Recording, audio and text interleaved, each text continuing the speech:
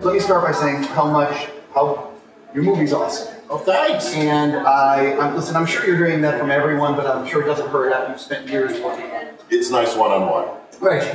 I have so many questions for you, but I guess I'm going to start with, after Logan, I'm assuming you had things that you were thinking about doing. What was it about Ford Ferrari that said, I want to do this next? Well, it was even before Logan. It was a story I'd been tracking, actually before I made the Japanese saga, Wolverine. The interesting thing is I came into Fox. They had this idea under development at Fox, and I came in to see the president of the studio at that point, Em Watts, still is, and said, I want to do this, and it was the Ford Ferrari material. And she explained to me that there was another director and another package attached to it at that point, and that they were not leaving anytime soon, although she didn't know if it was going to happen. And then she gave me the newly freed Chris McQuarrie script for Wolverine. And I was actually the meeting where Wolverine started because Damon had just left the project. And it was fortuitous that I was coming in to meet about Ford Ferrari. And so since then I've been tracking it, and after Logan, the material had come free. And I jumped on and got immediately to work with the Butterworth brothers on the script. And the main thing that had kept the movie from happening, thank God, all those years, was that it cost too much. And so my big job was to figure out how to get it under $100 million and do a period-accurate racing movie with real cars and real action and not all CG. And that's what the Butterworths line also strengthened characters and doing some other stuff, but I wanted to really figure out how to make this thing happen in a way that was both spectacular and a real movie, but also wasn't a ridiculous amount of money, because obviously studios are nervous these days about projects that don't feature a famous piece of talent from comic books or an IP or something that immediately attracts the audience. Well, that's one of the things that I'm so happy about this movie, is that it's such a smart adult movie, and it's so, listen man, it's so well done, but I was going to say it's so challenging to make these movies nowadays. It is. I mean, I really have to thank Logan. I mean, honestly, the energy and the fan love and the dollars and cents of Logan really helped me get this made. You get in the editing room. What are you so excited about, and what are you a little bit nervous about? With this movie, it was all about length. I was really excited about the picture while shooting. I had seen a lot of it cut together. We were kind of getting one sequence shot at a time, so the editing room would have time to complete sections of the movie while we were still shooting. And it looked, I honestly was very excited about the picture. My greatest nervousness was that the tapestry of it all was you know, the first cut I saw of the movie was 3.5 hours. So it was a full Irishman. And, Wait, was it an assembly cut, or was it a cut that you were like pretty happy with? It was a handsome cut. My editors don't even, whatever they call assembly, my editors, Mike McCusker and his team, they work on showing me a version of the movie. I mean, obviously there's stuff that's going to be rough, but no, it isn't like sloppy. I mean, it's sloppy in the sense that there's stuff that should come out because it's too long, but it's not sloppy in that anything looks awkward. And also, by the way, I've been working with them the whole shoot, meaning they'll send me scenes, I send them notes, I'll come in on a Saturday and go through a cut with them. So what I'm seeing after about 2 weeks after I wrap, it's obviously missing visual effects and set extensions, and the music may be rough, but you can, if you've done this a while, you know what you're looking at. And I knew when you're cutting over an hour out of a movie that looks pretty good at 3.5 hours, it's hard because you're having to cut one of every 3 minutes you watch when you're watching it, and that's a lot of time. I guess I'm going to have to ask the most important question. As a fan of your movie and your work, when are you going to show me the 3.5 hour super long version cut? When can I see that? Well, we were talking about doing something, at least putting the additional scenes maybe on the Blu-ray, if Blu-rays still exist by the time this movie makes it. I think it will. Good. I'm confident. Well, we've been talking with Fox about that. I'm sometimes torn about whether to have alternate versions of movies, because I feel like I literally have an argument inside myself. Some filmmakers I admire just put out the finished work, and that's that. And some put out alternates and whatever, and it's kind of like sometimes confuse what the best Well, course of action is. It's so interesting because, I mean, the famous story is that Kubrick burned the negative of anything he didn't use. Right. And so he wanted the version he finished to be the version, period. Right. But then you have moments where, like, he showed 2001, I guess the first screening was longer, and then after that first world premiere, he removed whatever it was, The 7. legend is that he trimmed the prints. Yes. That it was so late that he was actually trimming the answer prints of the movie before release. Yeah. Yeah, Like there's a hard splice in all the prints. Sure, but you also, I think about like someone like Woody Allen and all the stuff that's missing from like Manhattan and all these other things that we'll never see. You know? Yeah, I know. It's a very confusing question. Right. So I guess my thing is, you obviously, so you have a 3.5-hour cut.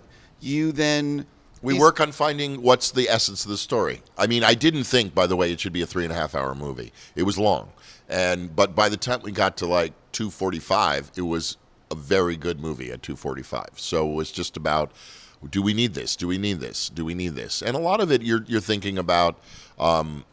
There's people who just don't want to see a movie that long. You're also thinking about the fact that does it work? If it works leaner, then it doesn't need it. Meaning, there's a school of thought that if I can take this out and it doesn't hurt anything, then I should take it out. And we just kept working till we realized we were at a point where we wouldn't. I was at a point where if I did more, I would like the movie less. I was at a peak of thinking the movie was sharp. We put it in front of audiences, and it was still. Remember, I'm getting Fox to release a $90 million 2.5-hour movie, and we're going in front of audiences, and they're loving it in tests. But there's also a contingent that are saying it's not short, dude. And so I couldn't go backward, but I also didn't want to cut anymore. And the studio was very kind in the sense that there's a lot of studios that would still be like, at 2 hours and 25 minutes, that's still too much. And they weren't. We all agreed this is the best place to stop. Yeah, I'm thinking, man, I'm going to do my final question about the editing and say, what was the last thing or two that you cut out of the movie that almost made it in the film? Do you remember? It's not that exciting to describe. There's a longer conversation between Bernthal and Matt Damon at a Mustang release that is a beautiful piece of acting and a long tracking shot I did with them that came out because I realized the movie didn't require it. But it's the last piece I took out because I was quite fond of it. The other thing that you should know watching it is that the in the terms of cutting is that the races were where we were continually massaging, learning from sound, finding a new piece, we were really working a long time on getting the races right, particularly the last almost hour-long race. For those of you in the audience who haven't seen the movie's kind of a straight drama with a little bit of racing for almost 90 minutes, and then the last hour is almost nothing but racing. I always would say to the crew, it's like a reverse Private Ryan. You open with this. In Private Ryan, of course, you open with this insane action, and then the movie becomes kind of a Western drama. And this movie is the opposite. It's kind of a ensemble piece, building toward a 50-minute race at the end. Yeah. Okay, so my final thing. So you think that there's a chance for fans of the movie like me that we could get a longer thing on the Blu-ray? We will see. Right. There's a chance. Steve, there's a chance of anything. But there's no one who sits in this couch who couldn't, with you grinning and begging, tell you there's a chance. There's a chance of anything. Sure. I definitely want, obviously, filming these racing scenes, which are fantastic. You obviously have a second unit director. I believe it was Darren Prescott. Yes. And so I'm curious, how do you work with Darren to craft these things, and because they look so realistic and well done? Well, that's a credit to Darren and his team of stunt guys and race drivers, and also our car team was phenomenal in this movie. We're running a kind of incredibly large vintage garage running at all times on this movie, with cars coming in, broken off the set to be repaired, others going out. We were running essentially Shelby American, only we were fixing Ferraris, Porsches, Shelbys, Fords, you name it, and Aston Martins.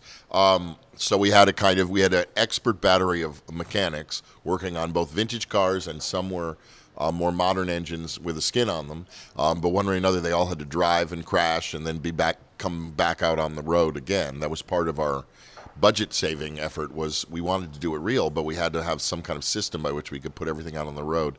The real thing Darren and I worked on was planning, because the most amazing thing After you see this movie, you'll have to remember this because it doesn't sound that amazing until you've seen the movie, but Le Mans doesn't exist anymore in the form it did in the mid-'60s, meaning in the mid-'60s and earlier, Le Mans was 3.5 miles of kind of country roads connected by just by turns, at stop signs. They make the turns of the stop signs, and then they go past what was a kind of older style grandstand like you see in the movie. And none of that exists anymore. It all looks like Staples Center in France now. It's the same basic track, only it's more professionally graded, and it's got professional pits and tons of stands. So we couldn't shoot there. So we needed to somehow put together a simulation of what Le Mans was in the early 60s. And for the racing experts, it's a very specific track. There's many turns and twists and straightaways that have very specific names and have a very specific look. The Mulsanne Straight is 2 miles is a mile of a straightaway with poplar trees on one side and and pastures for cows on the other. So we scouted and we found many of these locations in different parts of Atlanta, which is where Darren ended up shooting that stuff with us. And then the grandstand we built in California at an abandoned airport. And because if you think about it, if you need cars to drive over 100 miles an hour past your camera, you don't just need road for them to drive on, you need road for them to get up to over 100 miles an hour on. You can't just, They can't, even race cars don't go 0 to 100 in 1 second. So you need a long straightaway. So every time, what this is getting to, you see a car complete one circle around the Le Mans track, you are seeing it pass through 6 different discrete locations. California is the starting line with the grandstand. The Dunlop Bridge is a different location in Atlanta. Then the next set of curves is another location in Atlanta. The Mulsanne Straight is a very rural location of farmland we found in Atlanta with the poplar trees and the cow pastures. And then you're back in another area of Atlanta on an actual racetrack, and then you're back in California. What does this mean as a filmmaker? It means that if you've got 3 cars in 3 different positions and it's raining, to do 1 circle around that track, you've got to shoot those 3 cars in matching positions in California, in 5 different locations in Atlanta, and then back in California with the lighting conditions and the rain and the dirt level on the track and everything else all matching to make this stuff cut. And that editorially, stunt-wise and visual effects-wise, physical effects-wise, was one of our greatest challenges, is that we wanted to make all these different locations pull together into one seamless reality. I'm already giving the wrap-up signal. I have about 1,000 other questions. I'm sorry for the long answer. No. I'm trying to think of what my last thing is going to be with you. You got an extra few minutes. No, I'll sit here. I think she'll kill me. Her name's Carroll. I Carroll, love her. Don't kill him. Right. He's going over by 2 minutes. So no matter what movie you're making, you never have enough time. You never have enough money. I didn't say that. No. I didn't say that, but I know what you mean as a general thing. Yeah, they were very generous in this movie. We finished on time. It was very realistically made. No, what I'm curious about though is so you're getting ready to shoot. Yeah. What's the thing that you're most nervous about besides, well, actually anything, about being able to pull off with the limitations that you're given? My greatest anxiety was that I wanted the characters to come to life, and I felt like I wanted the ensemble to come to life in the world. I wanted to invite the audience into this world. I felt like this meeting of corporate politics of the 60s in Ford and Lee Iacocca and all his folks, and the kind of hot rodders and greasers and mechanics of the Shelby American world, and then of course the kind of the elite brilliance of the Ferrari world. All these worlds coming together was what I was most concerned with getting right. I felt like, and in an entertaining way, that it didn't feel like a documentary. You'll notice when you see the movie, there are no dates or little subtitles telling you where you are. I feel like even period movies and historical movies sometimes get overwhelmed with the facts.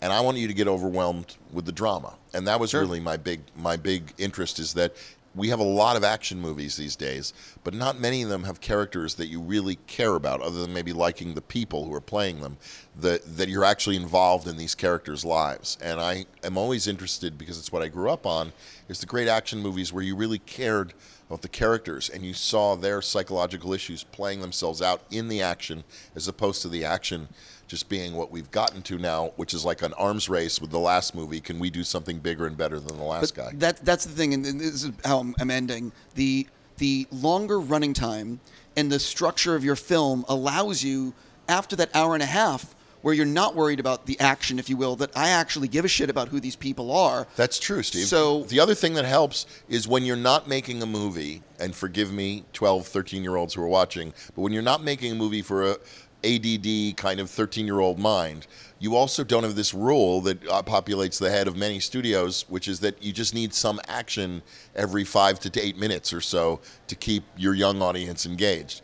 And that this movie doesn't have that. And what the advantage is, even financially, which is what you're getting to, is that when you don't feel the need that every 5 to 8 minutes you need some kind of spike of action, you can actually save that money and move it down the line. So when you finally do get in action, you've got all the resources you would have poured into 12 mini wake up the audience action beats into one mega action beat, which is kind of what I'm, Private Ryan, even Rocky in a way is very light on fighting until the end. And it's like that. These are all examples to me of where they save their resources and then they blow your mind in the third act. Yeah, I want to give a huge thank you to 20th Century Fox for making your movie, because it is so hard to Emma make Watts, these... Steve Asbell, and even the incoming folks at Disney who have been really supportive since they came in. But it was a lot of courage on their part, because these are the kind of movies that studio bosses get hung for. Because if they don't work, there's nothing to blame. You can't say, oh, well, I made it because it was a best-selling book, or I made it because there's so many fans out there. Can't say any of those things. It just has to be, I made it because I believed in the picture. Completely. My last thing for you, and hopefully a brief answer. I'm a big fan of your work. A lot of people watching this on the site are big fans of your work. I know you're just finished, but have you thought about what you might try to accomplish next? Of course. Are you willing to share? Of course not. Right, exactly. I'll leave it there and say that... Let's talk in a few months, and I'll talk all about it. I completely understand. Seriously, congrats on your movie. It's so awesome. Thank you, Steve. And keep up the good work here. Thank you. And I'm going to hold you to letting me see the longer cut. And on that note, we'll see if I get never to see offered it. that, Steve. No, he said that. I didn't watched say the interview, it. and he Gotta said... go. Gotta go.